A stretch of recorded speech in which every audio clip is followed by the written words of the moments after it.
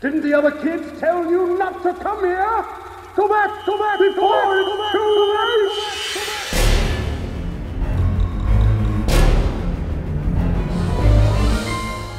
At the heart of horror, there has always been more than spooks and scares.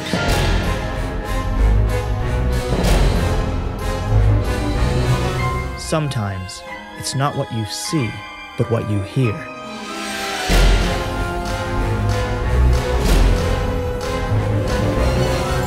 Welcome to Sound Scary. Each week, we talk to the artists, The musicians, the fans, the people who haunt the shadowy corners of your mind. join us as we delve into the deepest Darkest. and most unforgettable earscapes. Welcome To Sound Scary.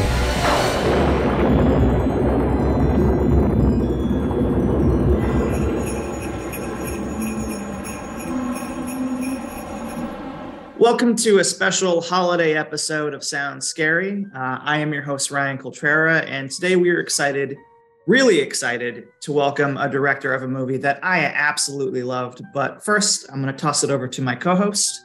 Well, not only is he this is a great movie, this new film that he has, but he's just a great director. He's found this beautiful balance of action and horror in all his stuff. Tommy Wirkola, thank you for joining us at Sound Scary, and thank you for making my new favorite Christmas movie, Violent Night.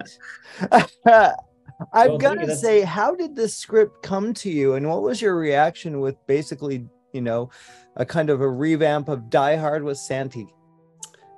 Well, it came to me through 87 North, which is Dave Leitch and Kelly McCormick, and also Guy Danella, who just started working there. And I worked with or known them for a long time, each and every one of them, in different ways. And Leitch actually did second unit on Hansel and Gretel before he became one of the biggest directors in the world.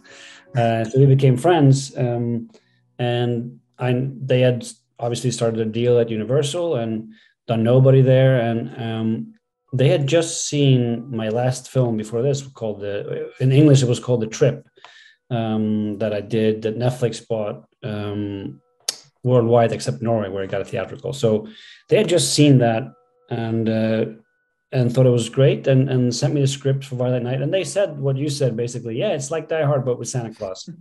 and I was like, oh, okay, that could be cool, but it could also be, a one note kind of gimmick. But when I read the script, I really felt, yes, it was that, obviously, but it also had a lot of heart, and it felt like a Christmas movie, which I loved. That was my way in. That was what I latched onto. It's like, okay, this is really appealing to me. I can actually do all this crazy stuff, but also make a Christmas movie. And one of the things that I loved about this film is that somehow you managed to walk this line between like crazy violence and action and genuine Christmas cheer. Like, what was your approach to finding that balance? Well, I always love mixing tones and genres and trying to, no matter what I do, I always try to have my sense of humor in there. And that was, I knew that for sure. I wanted that. And I want to have that, just the coziness of Christmas movies and the message and the heart and all that stuff mixed with hardcore action and gore and dark humor. But when I read the script, I said to the producers, like, I think if we can get the relationship between Santa and the little girl truly right, if we can make that the kind of the emotional anchor in the film and kind of weave it throughout the story, if we get that right, we can do whatever we want. We can go as crazy as we want, but that's our core. That's what we should really focus on. Because I knew we could kill with the action and the humor and the gore. That's not going to be a problem, but that was the big thing, to really sell that relationship and to really make that sweet and special despite all the carnage and the craziness. So that was a lot of the focus going into it. Speaking of that little girl is fantastic. I mean, it really is. You did it. You accomplished that because you do care. You really like her. How did you go about finding her? What was the casting process like? It was like when you cast children, it's a big process, and you obviously read a lot of people. And saw hundreds of tapes, and then I came across Leia's tape, Leia Brady, and this is a kind of her first. I wonder if she's done a commercial before, something like that. But this is her first feature, first real role, and she has a twin sister, and who's also an actress, and they both like. So I think we saw both of them, and we ended up on Leia. But I wonder if I think the sister's already done some work. But yeah, no, Leia did an amazing job. I Skyped with her after I saw her tape, and I talked to her and did like a live read, and she really nailed it, and she understood the humor most of all. That was the key thing. I really think she knew how to deliver those lines to make it funny. Mm-hmm. And that was a trick. We had a lot of great actors coming in and reading for it, but she was the one that really got, obviously the heart, but the humor as well. So right. And, you know, I've had the pleasure of seeing this movie a couple times with an audience, and it's a real crowd pleaser. And both times people were just going absolutely nuts for certain parts of your movie. Was there a moment when you were directing this that you were really hoping would land with the crowd that did exactly that when you saw it? Yeah, no, there's a few moments that I felt like for example, when I got the script, the Home Alone scene was there, but it wasn't as big. It was kind of small. And that was one of my first things. I really think this could be the showstopper of the movie, or one of them at least. And so we really elaborated on that and made it bigger and more gross and violent and funny. And so, yeah, that was to see that with a crowd. And it probably gets the biggest reaction, just noise-wise, especially when he falls on the nail. And that was really fun to shoot and try to come up with the rhythm of it and the humor and basically like it is Home Alone. You know, we haven't done the traps are not that elaborate or gore. Like we haven't added things to the trap. We really just took some basic traps that we've seen in the movies and all right, this is what really would happen. And that was obviously a lot of fun with that. But I think that the most surprising bits seeing with an audience is the laughs you didn't expect. Like you kind of see it in the script. Oh, this is kind of funny. Oh yeah, this is cute. But it gets a big reaction in the crowd. And obviously a lot of that also has to do with the actors, just how they sell it and how funny they are and how like Harbor really wanted to play Santa. And we agree. This was the first thing we talked about when we talked, like he should never try to be funny. Like he should play it so serious and so down to earth and so grounded. And that's where the humor comes from. And we really spent a lot of time finessing that and how much of him do we reveal at different fights and throughout the film and throughout the story. And when do we get to the action hero? We really try to delay that as long as possible and play the fumbling, bumbling, clumsy Santa as long as we could. And Harbor had a lot of fun doing that and also just playing it as this poor guy getting sucked into this horrible storyline. But yeah, you know, it was those jokes and those gags that I didn't see coming are always my favorite ones. Like there's one moment I remember in the and it wasn't even a big moment in the script. It was after Santa has fallen out the window and Scrooge and his henchmen watch the videos of what happened, and they say, yeah, we got a Santa running around here. And he looks at the monitors, and there's just this weird shot of Santa hobbling, limping across the mansion. And it's just got a huge laugh every time. And I think it's just, again, like how Harbor did it and how pathetic he made Santa look at that moment. But yeah, so there was, but it was such we didn't test it that many times. We only tested it twice, the second time just to fine tune. And so when we screened it for the first time in New York at Comic-Con for 4,000 people, sorry, that was a great experience and a big relief. Just, okay, they got it. I'm glad you brought up Harbor, who is just, he's blown up. I mean, I remember seeing him. I think the first thing I really remembered him was A Walk Among the Tombstones, which was such a powerful performance. He's brilliant in this, and there's so many layers to this character because you hear the idea, yeah, Santa Claus Die Hard. It, like you said earlier, it could have been terrible, it could have been ridiculous, but my God, he brings humanity to this guy. How in depth did you work with him, and how easily how much of it is just him being great? Honestly, well, there's obviously he's a great actor, and remember the first time we had a casting call, and we got, when you do those things, you get those lists from agencies and you start going through names. And at one of the first meetings we hadn't gone on to anybody, and somebody brought up David Harbour, and we all just looked at each other. It's like, yes, of course, he's so perfect for it. It's like, it was the obvious choice.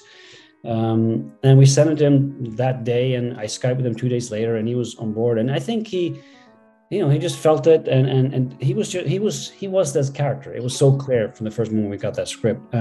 But obviously he's a smart actor. He's very hands-on, and he's got a lot of ideas. And like I said, one of the things we talked about a lot was to really make sure that in the beginning we meet this very classical Santa, like the Coca-Cola Santa with the perfect glasses and the white hair, and start peeling off layers. Like in the script in the beginning, he became an action hero much sooner, and he had a lot more one-liners. And Harbour never liked the one-liners, as a lot of actors don't. Like, I get it. It's hard to sell those things sometimes, and you feel awkward doing them. But he did them all, and we knew marketing would use a lot of them, which they did.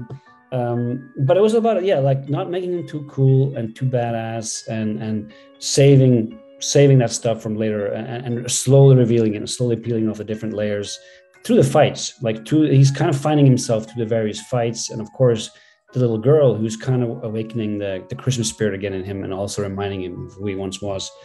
But yeah, no, a lot of time it's just get out of the way and let Harbour do his thing. And like, there's this moment where, and it was like a quarter of a page in the script, where he comes to the chimney the first time, and he takes in the room, and he just tastes the cookies and the booze and all that. But he just made such a meal out of it. I think the first cut of that scene was like 3 minutes, just of him wandering around, being goofy and trying different things, and trying the massage chair. And no, he really nailed it and went for it. And he had a lot of fun creating a different type of Santa, because I'm sure, and I didn't think about it until later, that for any actor, it could be intimidating doing the role of Santa Claus. So many actors have done it in so many movies and so many genres. And so, to find your own way in and to make him unique and stand out, obviously a lot of that was in the script, but a lot of that came from him, and just the way he found that character.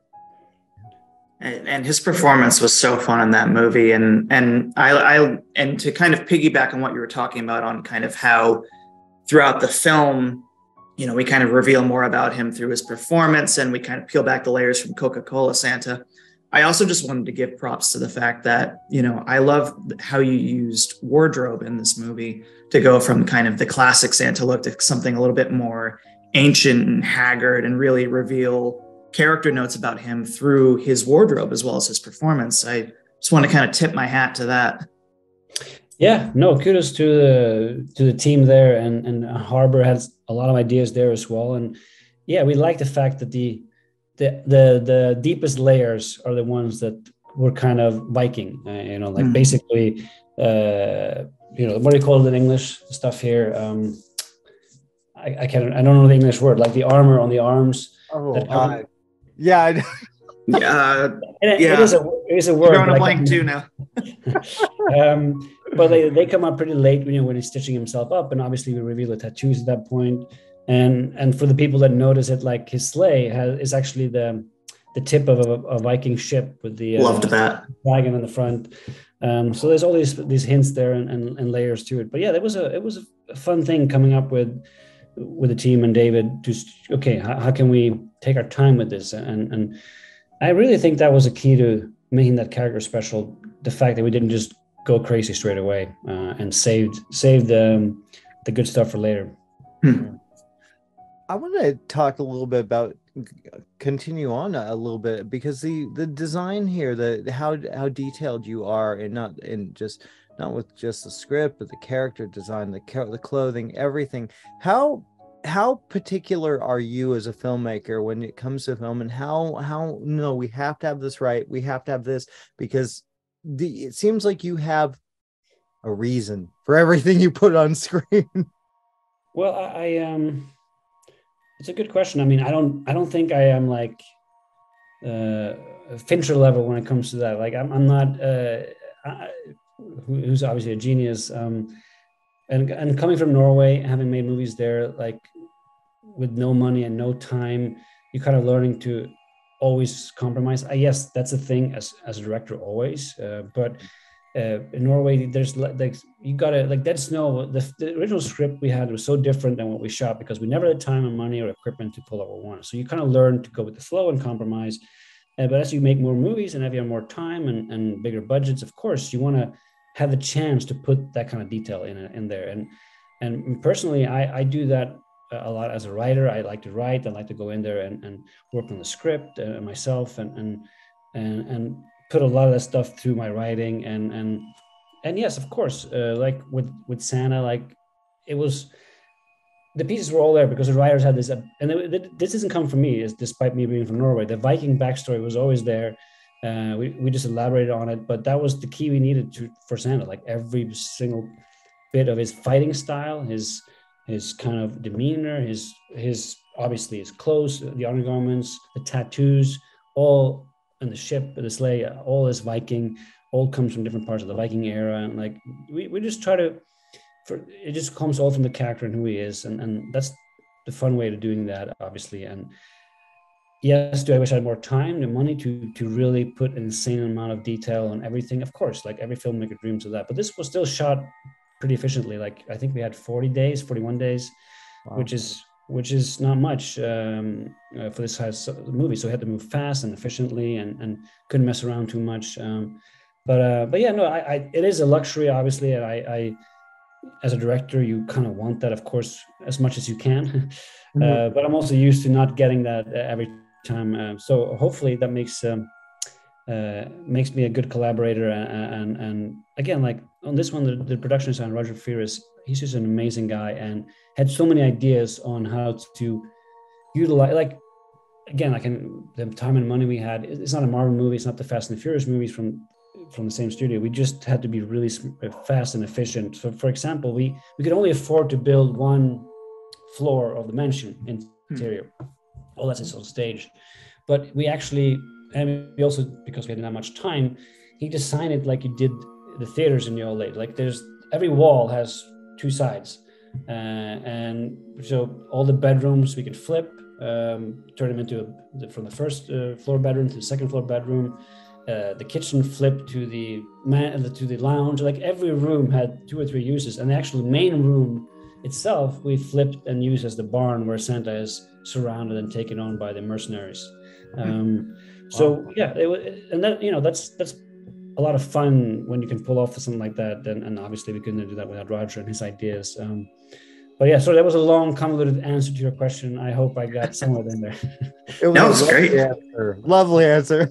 So Violent Night focuses on more of a kind of classical Western approach to Santa Claus and the holidays, but I was wondering if there was any uniquely Norwegian Christmas traditions that you could tell us about that we should know about.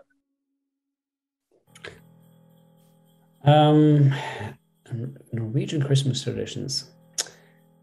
There is actually one that they're making a movie about as we speak here in Norway. They're doing a horror comedy with Martin Starr in the lead role called "There's Something in the Barn." And there's an urban legend in the north that every Christmas Eve you have to put out a plate of porridge for it's called the barn Santas. There's like tiny little. There's several of them, like gremlins. They're like Santas, nice. But gremlins type. And if you forget it, they'll be angry and they'll come for you.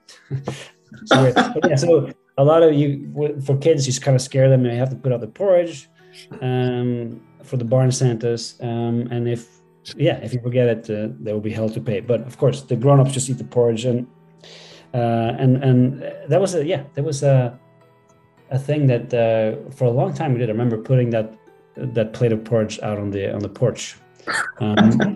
And where I'm from, I'm from the very, very top, like north of Norway. And I shouldn't probably be saying this because it's a Santa movie with reindeers, but in the north of Norway, we eat a lot of reindeer. Oh no! Christmas as well. So yeah, I guess I'm trying to. I think that's about what I can think about that is uniquely Norwegian. That's awesome. I want to jump in really quickly, and you mentioned these guys, and you're working with literally in my opinion, some of the best stunt people, stunt work. These guys are incredible. I mean, how did you guys connect with 87? How did that happen?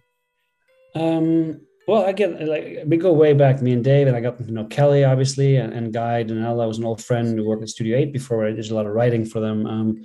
So when they sent me the script, it was an easy way in. And obviously, I know everybody knows what they do with action. And I think what makes them unique is their love for action. Like they truly love action and R-rated action, especially.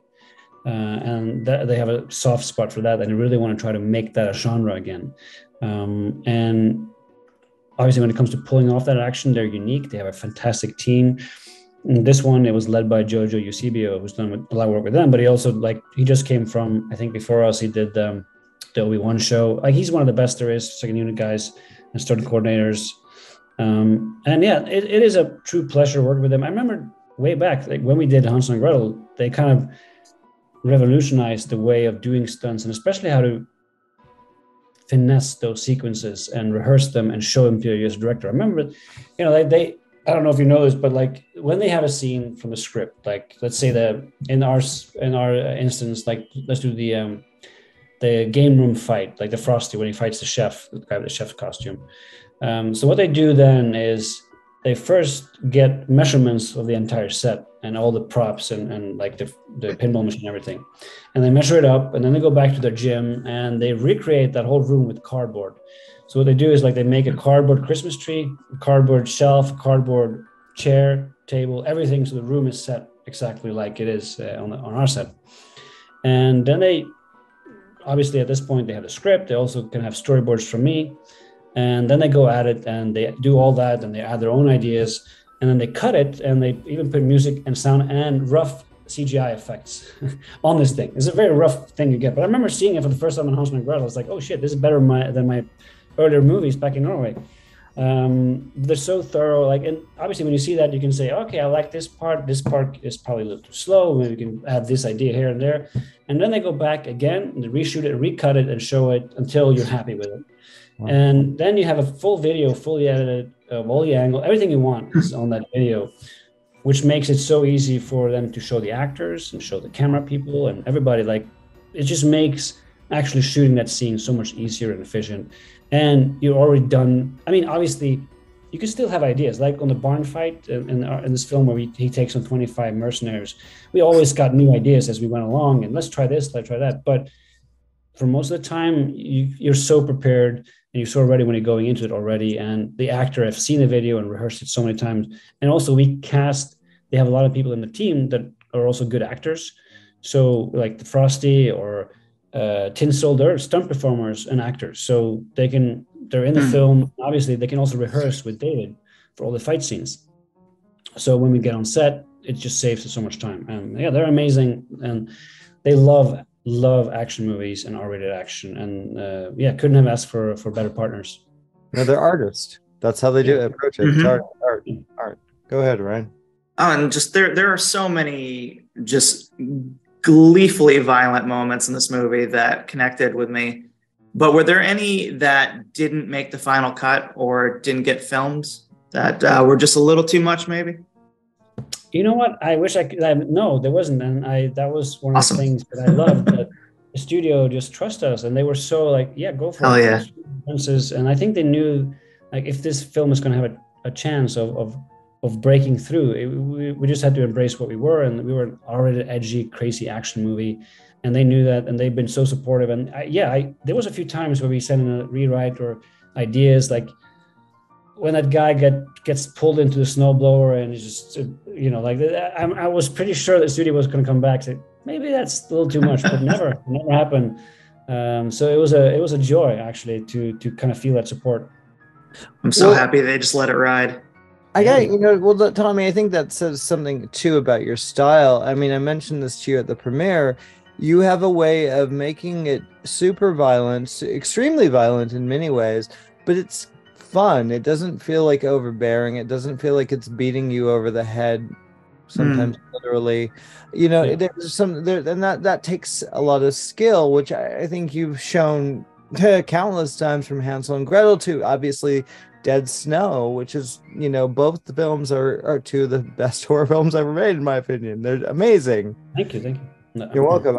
I know Ryan had some Dead Snow questions, if you don't mind. Yeah, no, of course. No, I would say though, like, yes, I'm glad you're saying that, and obviously it's something I love, and having humor and fun into that, and it is honestly because of two directors. When I watched when I was very young, it was Peter Jackson and Sam Raimi, and I remember that being an eye opener to me. I remember seeing Brain Dead for the first time, and just the amount of gore, but me finding it so funny what was going on. It was just a combination I felt I'd never seen before.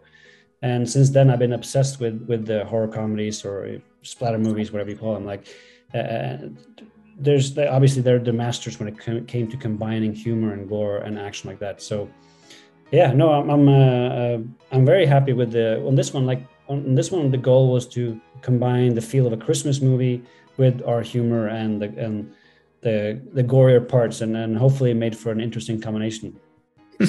That's so funny. My next question was going to be, is Brain Dead and Evil Dead like two influences for you? So scratch that question. Yeah. And it really reads too. Like I feel like the kind of passion and the early kind of Peter Jackson energy within you, and it absolutely shows. Yeah, I agree. Dead Snow is one of my girlfriend's favorite movies. And so I asked her if there was anything that she wanted me to ask of you. And she actually wanted me to ask for your recommendation. She said, is there any Scandinavian horror movies that you feel deserve more American attention? Well, that's a good question. I'm trying to think what hasn't gotten attention.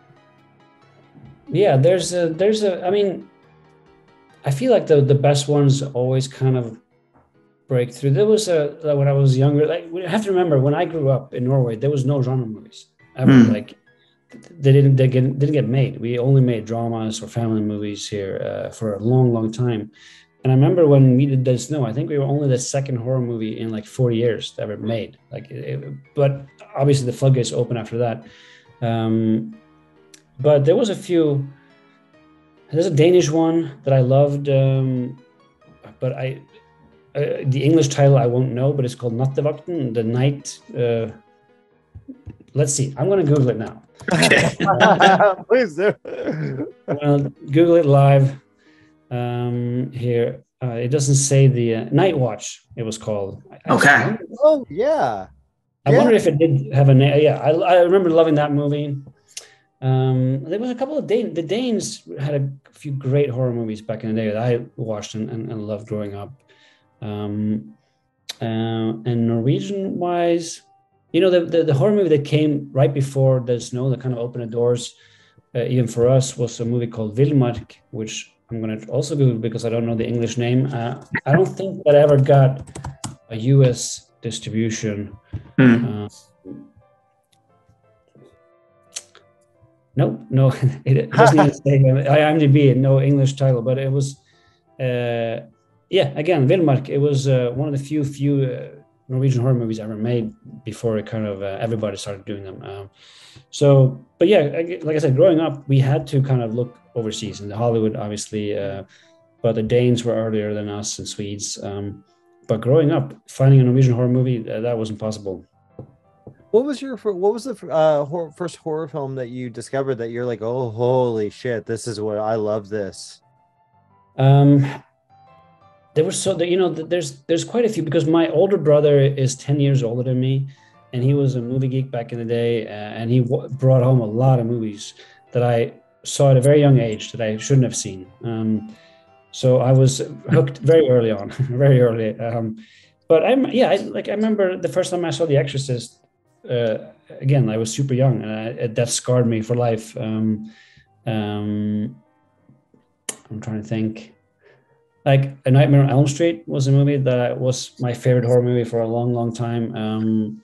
Just mind blowing. I think Wes Craven is such a fantastic director, and that's everybody knows that, but he's really done like amazing work through different decades, and like reinvented the horror genre 2 or 3 times.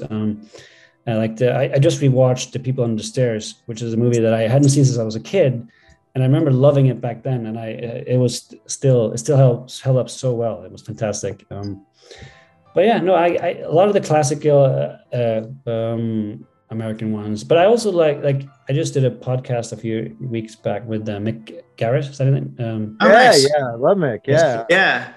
And again, he had made some of the movies that Critters 2. I watched all that kind of stuff, devoured that. I loved it when I was a kid. The Stand, his miniseries.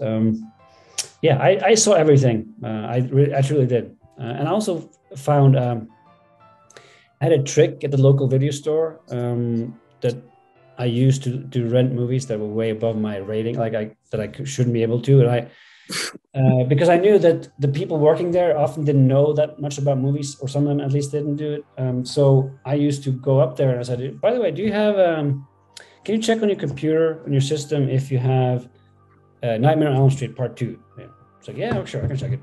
Yeah, it's in. And I just said, okay, can I just rent it with I don't need to find the cover. Can you just use one of those blank ones you got behind the counter?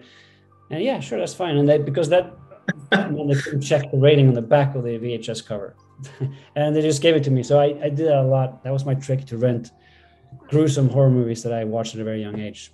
Oh, nice. Well played.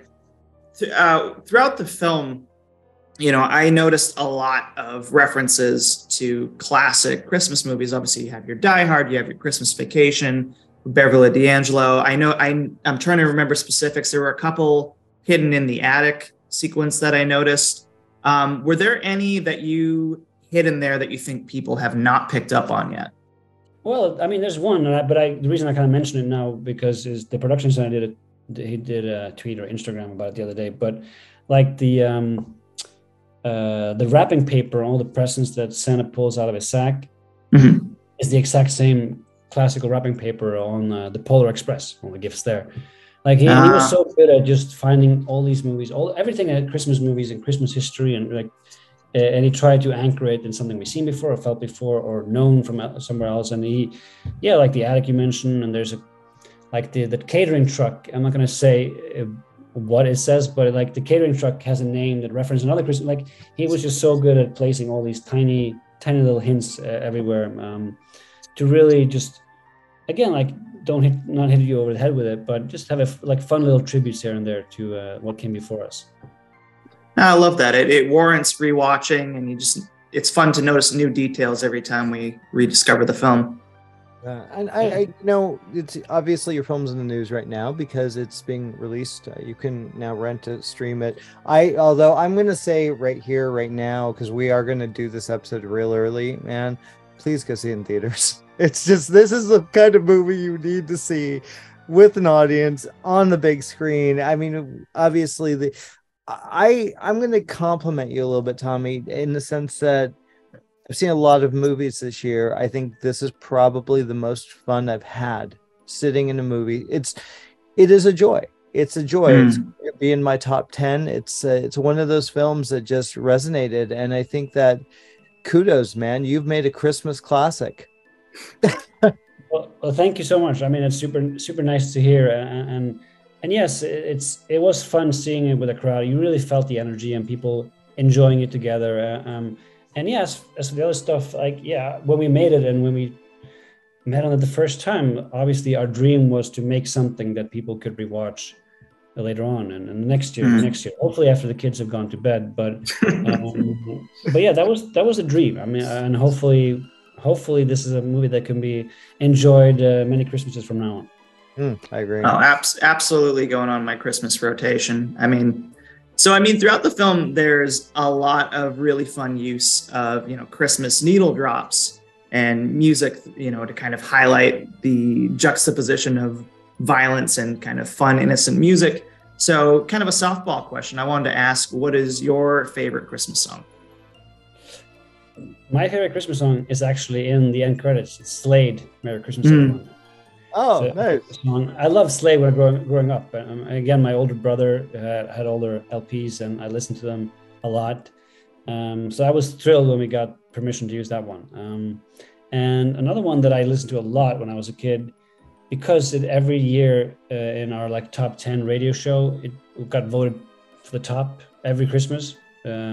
was Brian Adams's Christmas Time. Mm. So to use that in that whole barn sequence, I was really happy to be able to do that. But yeah, no, Slade is my favorite Christmas song. I would say that. Yeah, That's a great song. And I first of all, I want to thank you. Like, you've been spending so much time with us, and I know you probably have things to do, so I don't want to keep you too much here. But I really, man, this is a great movie, and I guess my one final question from my part is, like, you've done a sequel. You did one of the best sequels, to be honest. Dead Snow 2 is fantastic. Do you think about that? Is that coming through your head, going through your head with the success of it? Because it did pretty well. This is people love this movie. Do you think there's a sequel? Do you think you would ever go for that? Is that even a conversation?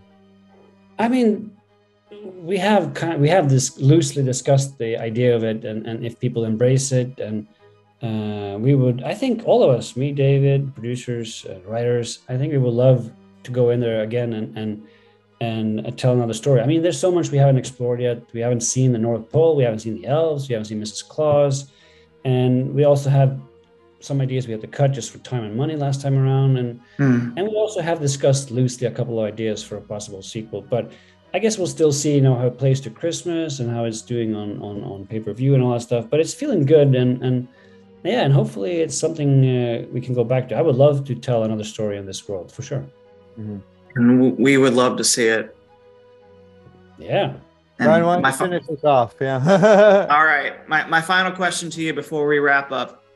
Do you think you made the nice list or the naughty list this year? I think it's nice. I think nice. I mean, yeah, I would say nice this year. I've been a good boy this year. I've been working so much. I haven't been time to do anything wrong. So yeah. Perfect. I'd agree. I mean, you're an absolute legend. I loved meeting you back when we moderated Dead Snow 2. It's always a pleasure to talk to you. You're one of the nicest. You are nice. You're one of the nicest guys in the world. So appreciate you stopping by. We really appreciate this. No, it was a pleasure, and no, thank you guys for all the kind words. Anytime, man. Anytime. And please come back. We'd love to have you back on. Anytime you have anything to promote, you're always welcome here. Absolutely. No, appreciate it. It's been great talking to you. Thank you so much for taking the time. All right. Well, thank you guys, and have a happy holiday, all that stuff. Thank you. Happy holidays. Thank you. Bye, Tommy.